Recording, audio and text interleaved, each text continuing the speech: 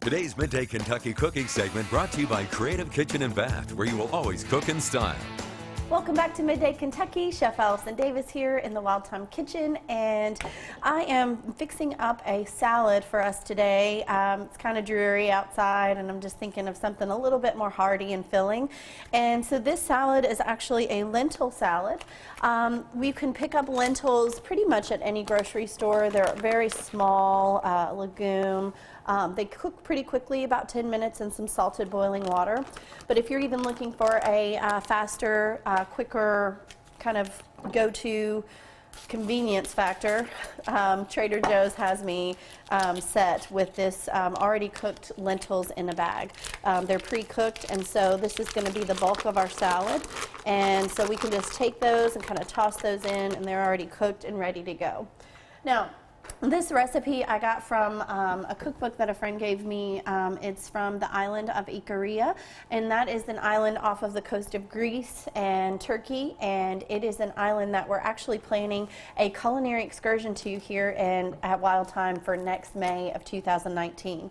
Our space is very limited, but we still have spots, and so if you're interested in that, definitely get in touch with us.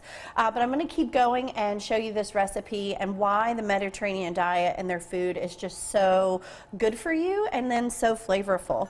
We're going to go with some red onions, just thinly sliced.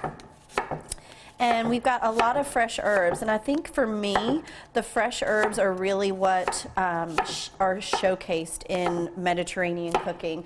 I think it's really hard to even have a dish without having those herbs in it. And then you see a lot of the olives, the nuts, the berries, a lot of vegetables, and just produce from the earth, and so that's really where they get a lot of the vitamins and nutrients that they need. So we're going to continue to slice this one, and then I've got a few other things that we're going to keep adding in here.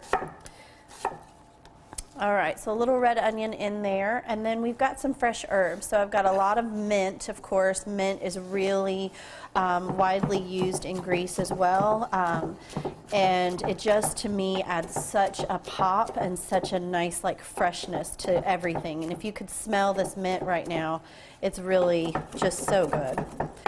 And mint is something that's easy to grow.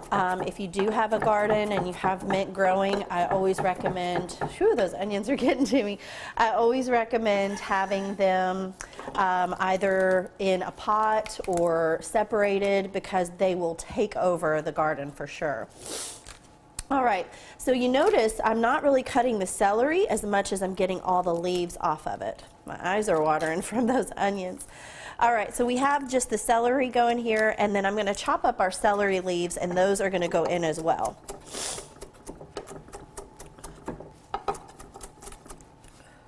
Whew. If you guys are like me at home, sometimes those onions are just fierce.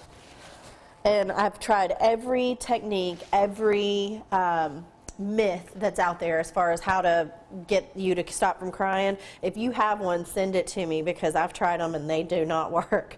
All right, so I have parsley, celery, we've got our rosemary, we have our mint in there, and then our red onion, our lentils, and then we're going to add a bit of a vinaigrette, if I can stop my eyes from watering, with our red wine vinegar.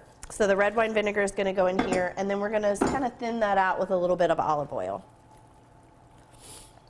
From there, we're going to add some salt and pepper, and then we are just about done. So I'm going to mix this up, and then you guys will be able to get this recipe at our website at wtvq.com/recipes tab, and if I can get rid of these onions, then we'll be in good shape. But you can find me at Chef Allison Davis and learn more at Chef Allison Davis at Instagram and wildtimecooking.com. We'll be right back after this short break.